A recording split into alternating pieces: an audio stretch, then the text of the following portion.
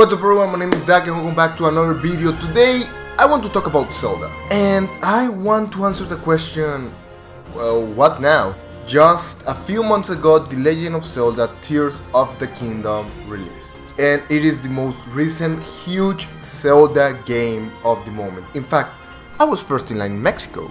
You can check out the video right here. So I was the first Mexican to ever buy the game. But that's besides the point. I want to talk about what's the next step for the Legend of Zelda franchise. Because as of right now, there is no big game like on the way. Not that we need one at the moment, because Tears of the Kingdom is great and it will probably win Game of the Year. But it did create the question, what now? And I think that as of right now, as the time that this video is going to be out, there are two main possibilities. The first one, of course, being a DLC announced later this year that will release in 2024. Pause it right there. So by the time I was editing this video, IGN posted that Eiji Aonuma has already stated that there won't be any DLC for The Legend of Zelda Tears of the Kingdom. So I'm just going to fast forward to this section. Please continue enjoying the video. Bye. Woo!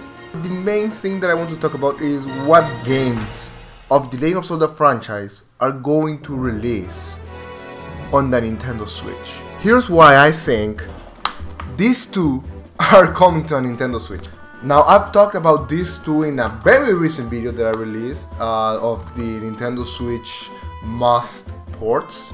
However, I want to talk a little bit more about these two right now. So yeah, we got Skyward Sword HD, and then we got The Legend of Zelda Tears of the Kingdom. And what the two games that people are asking Nintendo to put on Nintendo Switch are The Legend of Zelda Twilight Princess HD and The Legend of Zelda The Wind Waker HD. And I think that the only reason why Nintendo has not put these two amazing Zelda games on the console is because they didn't want to let the hype for The Legend of Zelda Tears of the Kingdom die out. Because they wanted to focus so much on The Legend of Zelda Tears of the Kingdom, they wanted all their attention on The Legend of Zelda Tears of the Kingdom. And now that game is out, sure, it will probably have DLC, but if Nintendo wants to keep putting Zelda games on the Nintendo Switch, because I think they already said that they're not going to release a third game with the same map, so The Legend of Zelda in the Breath of the Wild and Tears of the Kingdom universe, that story is closed, and they will not go further into that world, where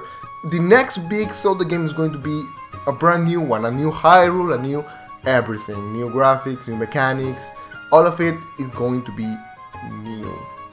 So, with no big Zelda new game on the horizon, there's nothing stopping Nintendo from now to fill the gaps between the new release on the new Nintendo console that's going to be announced in who knows when, because the next big Zelda game will most likely be for the new console. To fill up the gaps, they're going to release these two games. I just know it.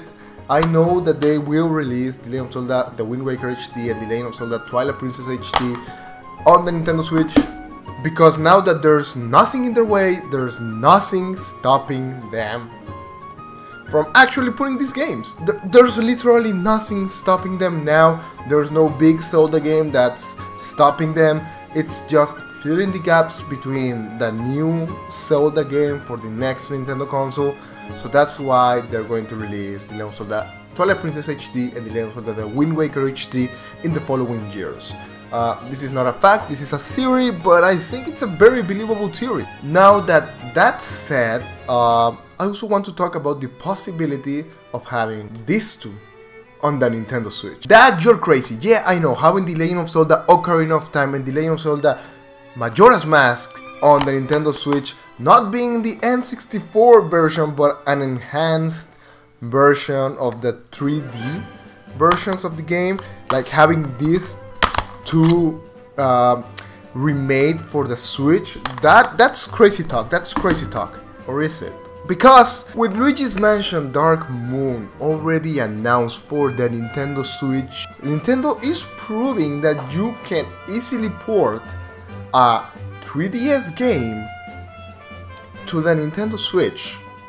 And ever since the GameCube, The Legend of Zelda Ocarina of Time and The Legend of Zelda Majora's Mask do not have an enhanced mode for the TV. Sure, you can play it on the Wii U Virtual Console. Sure, you can play it on the Nintendo Online, but that's the N64 version. There's no way of playing The Legend of Zelda Ocarina of Time 3D or The Legend of Zelda Majora's Mask 3D on a bigger screen. There's no way unless you want to emulate, but no, we do not want to emulate here. So, if Nintendo gives The Legend of Zelda Ocarina of Time 3D and The Legend of Zelda Majora's Mask 3D the enhancement that they are giving Luigi's Mansion Dark Moon for the Nintendo Switch, like porting the 3DS version to the Nintendo Switch with better graphics, I mean that seems like a no-brainer. The Legend of Zelda Ocarina of Time is considered to be one of the best video games of all